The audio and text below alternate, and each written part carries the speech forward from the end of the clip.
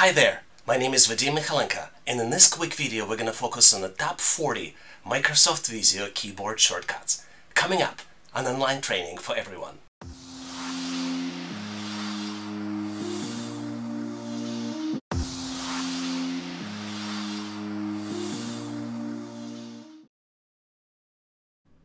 In this video we're going to look at Microsoft Visio shortcuts that are going to make you very productive.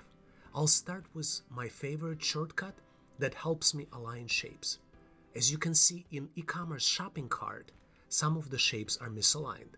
So what you need to do, you need to select all the shapes and press F8 button.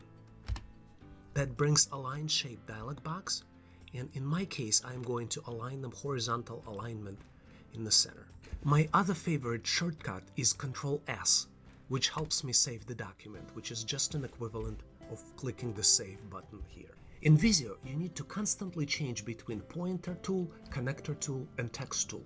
And you can do it by pressing Ctrl 1 to select the Pointer tool, and this way you can move the objects or resize them as needed. You can use Ctrl 2 to select the Text tool and make the changes to the text. And click Escape to leave the text editing option, and you can use Ctrl 3 to switch to the Connector tool, and this way you can connect objects. Next, let's look at the set of shortcuts to help you manipulate the objects. For example, to move the object, you need to select the object and use arrow keys. You can move it up, you can move it right, you can move it left, you can move it down.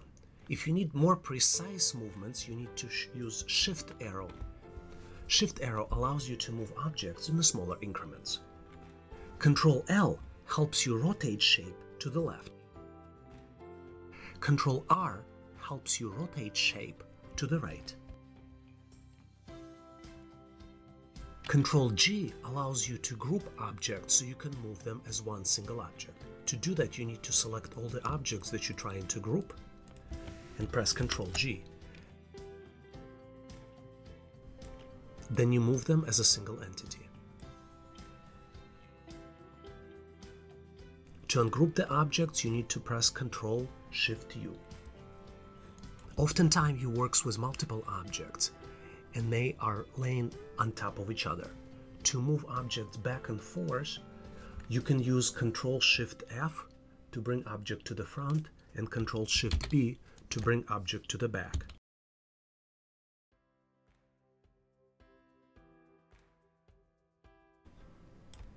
Oftentimes, you need to draw different shapes in Visio. There are different keyboard shortcuts to help you switch between the drawing tools. You can use Ctrl 4 to select Pencil tool, Ctrl 5 to select Freeform tool, which allows you to maybe draw a cloud if you're working on the architecture diagram. Ctrl 6 allows you to select the Line tool, which allows you to draw a straight line. Ctrl 8 allows you to select Rectangular tool, so you can draw rectangle boxes, and you can start typing text right away. Ctrl 9 allows you to select Ellipse tool, so you can draw ellipse shapes. One of my favorite shortcuts is Ctrl Shift P, which allows you to activate Format Painter. Format Painter is helpful when you need to copy attributes from one object to another, and these attributes include color of the object, format of the text, and a lot of different things. To do that, you need to select the object, then press Ctrl Shift P. This activates Format Painter, and then apply it to a different object, which mimics the attributes of the original object.